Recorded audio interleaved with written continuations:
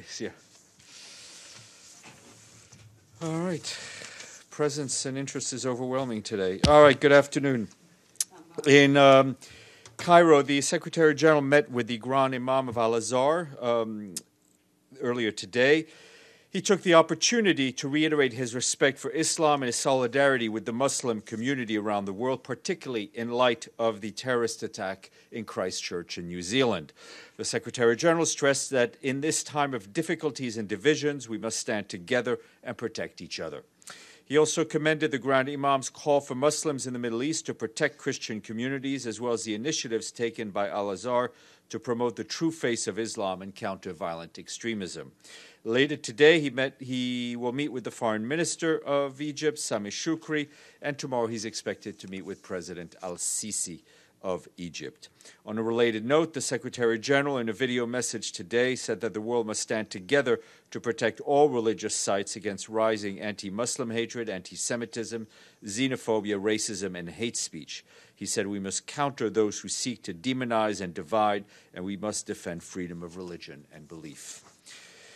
This morning, the Deputy Secretary General, Ahmed Mohamed, addressed a special session convened by the UN Economic and Social Council President on the response to Cyclone Idai.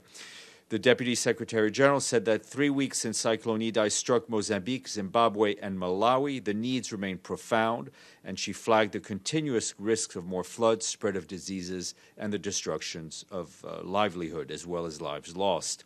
The Deputy Secretary General paid tribute to the local, national, and international responders who have been on the scene from the earliest moments of the crisis.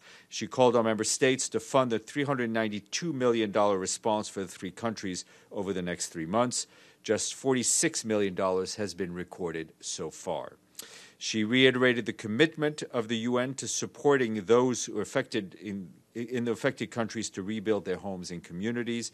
Also, the Undersecretary General for Humanitarian Affairs, Mark Lowcock, also addressed the meeting, and he too stressed the need for more funding to the response. And on the ground, the World Food Programme reports it is capitalizing on receding floodwaters in Mozambique and now aims to reach 1.2 million people this week with food assistance now that roads are opening up in the worst affected provinces. The agency has provided food assistance to 350,000 victims in the worst in Mozambique. And WFP adds that at least 500,000 hectares of crops, primarily maize, were washed away ahead of the May, April, and May harvest. Our humanitarian colleagues say that more than 1,000 cases of cholera, including one fatality, have been reported in Mozambique, and that's according to the Mozambican Ministry of Health. Over 90% of the cases were reported in Beira. Nearly 900,000 doses of the cholera vaccine procured by UNICEF and the World Health Organization arrived in Beira today. An oral cholera vaccination campaign is scheduled to begin tomorrow, and training for medical personnel is underway. WHO says it has deployed experts, including epidemiologists, logisticians, and disease prevention experts, to build a 40-strong team that will help restore primary care services destroyed by the cyclone. And a new report launched today by the UN Food and Agriculture Organization and the World Food Programme, as well as the African Union, finds that 113 million people in 53 countries experienced acute food insecurity in 2018. That's down slightly from 124 million in 2017.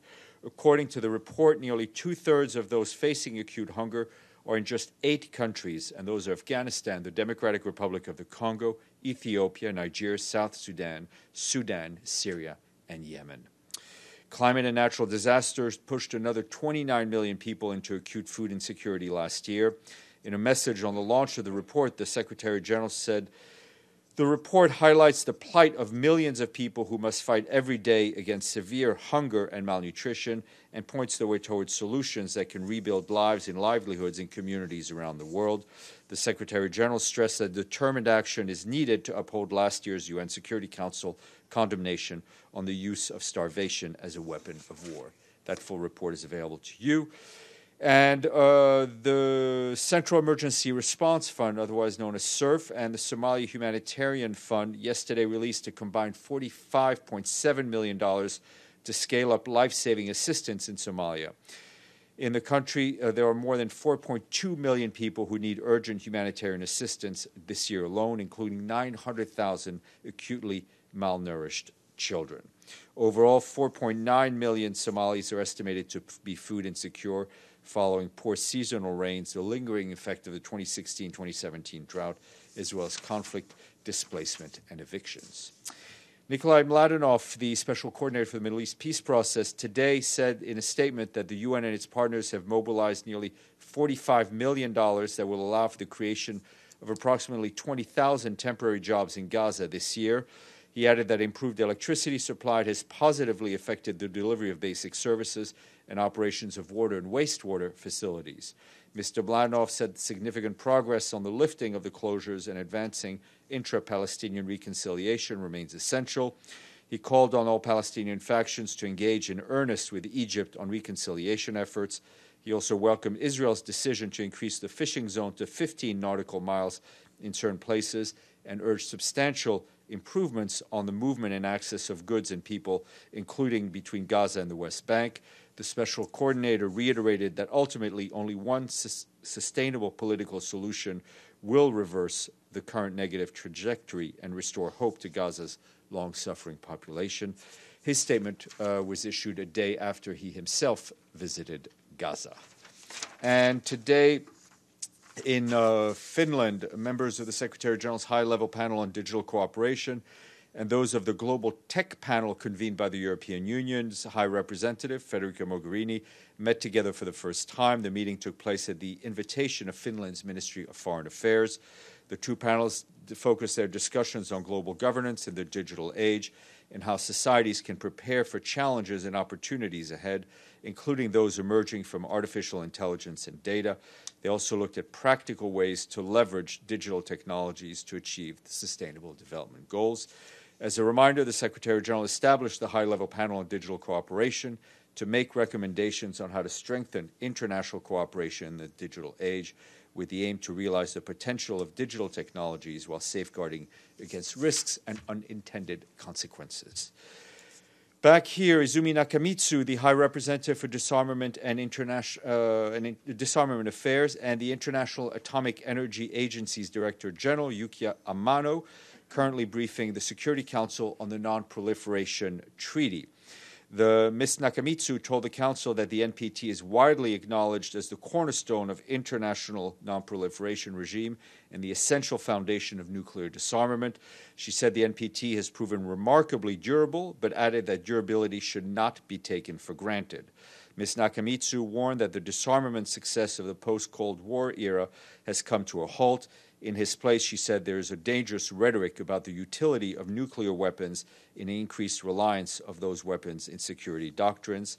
She said that 2020 is the 50th anniversary of the NPT's entry into force, presents a golden opportunity to make the practical gains that will ensure the treaty's continuing viability. A strong political reaffirmation by all of the treaty will be important. The Director General of the IAEA, Mr. Amano, will speak to you at the Council stakeout around 12:30. And an event this afternoon in the ECOSOC chamber, Virginia Gamba, the Secretary General's Special Representative for Children in Armed Conflict, will unveil a new initiative entitled ACT to protect children affected by conflict, to generate greater awareness and action to improve the protection of children affected by armed conflict. Over the next 3 years, the campaign will seek to strengthen collaboration between the UN, civil society, the international community to support action designed to end and prevent grave violations committed against children in times of conflict. In his message of support to the campaign, the Secretary General said it aimed to raise worldwide awareness to assist children in need and prevent them from becoming victims in the first place. Crucially, the Secretary General said that this initiative will offer children an opportunity to raise their voices. That's at 3 p.m. in ECOSOC. You're invited. Senior personnel announcement to tell you about today. The Secretary General is appointing Nicholas Kumjan of the United States of America as head of the Independent Investigative Mechanism for Myanmar. Mr. Kumjan will be the first head of the mechanism, which was established, as you will recall, by resolution in the Human Rights Council in September of 2018 and welcomed by the General Assembly in December of last year. Mr. Kumjan brings to his position 35 years of experience as a prosecutor, including 20 years of experience in the field of international criminal justice. His bio is in my office. And today we have reached 80 countries on the honor roll. Anybody can guess which is the latest country to have paid in full? Palau. Just trying to keep it interesting. Yes. All right. Any questions? Yes, Evelyn. Sorry.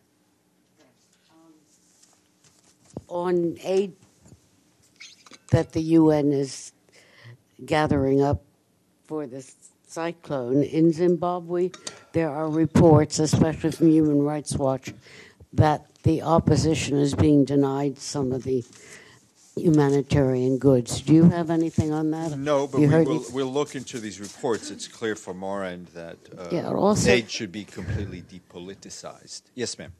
Yes, can you tell me again what the Burma mechanism is? Sure, is that of course. To prosecute people? Yeah, no, of course. The military and so forth?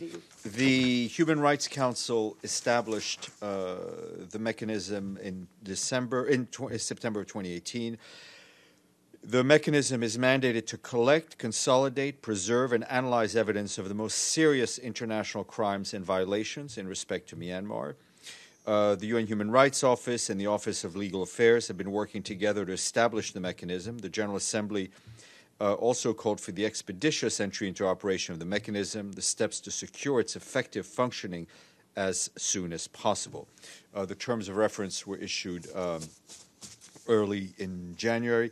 It's not unlike the same mechanism which was approved for Iraq. It is about gathering evidence, and we hope that all countries concerned will cooperate actively with the mechanism. Jordan, yeah. Thank you. On Miladov's visit to Gaza today, isn't job creation is part, especially for the population, because it's part of UNRWA? No, I don't think it's linked to UNRWA, but I will check. Yeah. And also the fund, from where he got the fund to create 20,000 the funds were given by donors. I mean, we can get the list of donors. I think it's through the HLP, the international. Let's not burden us with another acronym, but it's through the group of donors that have been supporting humanitarian and development issues in the occupied Palestinian territory. But we can give you the list. Linda. Thank you, Steph. Following up, excuse me, on the question, did the SG have any role in bringing about this, the contributions for the jobs in Gaza? Well, I mean, the Secretary General has been encouraging donors to give to our humanitarian development work in the occupied Palestinian territory, especially in Gaza, which, as you know, has been suffering from an acute humanitarian crisis. Yes, sir. During his visit or participation in Tunis, Mr. Guterres, did he talk to Arab countries, especially the one have a lot of money to support UNRWA? And is the UN planning to have another donor conference before UNRWA going to face a new crisis? Yeah, I'm not aware of any donor conference, but the Secretary General has been actively engaged with member states, both those who've traditionally given to UNRWA and those who have not been traditional UNRWA donors, to give to UNRWA. As you know, he will be going to Jordan. He'll be meeting with the Commissioner General, Mr. Crownbuell. They'll be visiting UNRWA facilities, meeting with children educated by UNRWA. I mean, as we know, the educational mandate of UNRWA is so crucial to the refugee population that it serves, and he'll be going there really to highlight the part of it is the amazing work that UNRWA does throughout the region, and its and how it is in itself a source of stability. And he will also be there to highlight the financial needs, the ongoing financial needs of the organization. If you allow, there are many concerns among Palestinians. Jordan, everywhere in the world, especially refugees, about lack of fund to UNRWA. Now, the visit by Miladov to Gaza today and announcing that he's temporarily creating 20,000 job, which in many ways 75 to 80% of Gaza population are refugees. One of the mandates of UNRWA to create jobs to the refugees. And the concern is that is the UN is starting to stop funding. They will continue to stop the refugee, but stop funding UNRWA and giving the mandate to Milidov? No. I think you're, if I may characterize your question, I think you're over-interpreting things. First of all, it's not the UN that funds UNRWA. It's the member states that fund UNRWA and that fund the UN. And we are encouraging and actively encouraging member states to fully fund UNRWA. Again, for the reasons that I said, it most important that UNRWA is a source of stability in the region and in the conflict that is so lacking a political solution so far. You may be right, but I'm not sure that UNRWA is mandated to create jobs. UNRWA is mandated to take care of the refugee population in terms of education and health and other sectors, and they do that. Mr. Mladenov's efforts should in no way be seen as a move of taking monies from UNRWA to other parts of the UN. His work is complementary to what UNRWA is doing. Halas, thank you all. See you mañana.